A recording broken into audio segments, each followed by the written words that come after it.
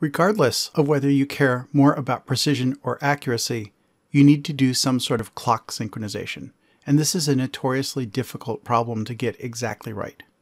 The question is, if you have a local clock that's incorrect, either because it is inaccurate or it has drifted too far away from the other clocks in the system, you need to fix it. Typically, you can only do this periodically because fixing a clock usually requires some sort of network message, and you cannot saturate the network with timekeeping requests. So you usually get some sort of periodic access to a clock server, and either it's a clock server that knows the global time, or it's a node within a distributed system that somehow has been asked to make sure all the clocks are in sync. There are distributed protocols as well, but that's beyond what we'll talk about. If you have a local clock that's wrong, you have a choice to make. How do you fix it? And there are two ways to fix it. The first way is state correction. State correction is fast forwarding or reversing to the correct time. So if you have a watch that you want to change or a digital clock you want to change and you use the go forward, go backward buttons, that's state correction. You basically jump forward or backward. That's easy to implement, but the problem is that any underlying system operation has just had a potentially huge discontinuity in time. If the system is in standby mode, maybe that's okay, but if there's some sort of control loop or real-time operation or date-stamped records going on, that state correction can be a problem, especially if you go backwards and you have duplication of the same date timestamp at different actual times during execution. The alternate way to adjust time is to use rate correction.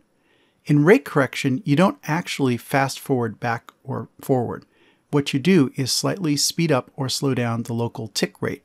So for example, if you have a software interrupt that's adding 53 to the local time every time there's a timer interrupt, maybe you change it to be 54 and it will run the clock a little bit faster before it's time to increment the second. Or you change it down to 50 and it'll run the clock a little bit slower. It'll take more ticks before it's time to update the clock. Rate correction permits the time to be slightly incorrect for a while you're catching up. But the good news is that you were already bad to begin with and you're just slowly making things better. In practice with rate correction, it's a little trickier because you're actually running a clock rate control loop. At first, you have to catch the clock up to real time, but then once you have basically a match to externally validated time, you have to change the rate to sort of home in on the correct rate rather than overshooting. If you're on the internet, usually what people use is network time protocol.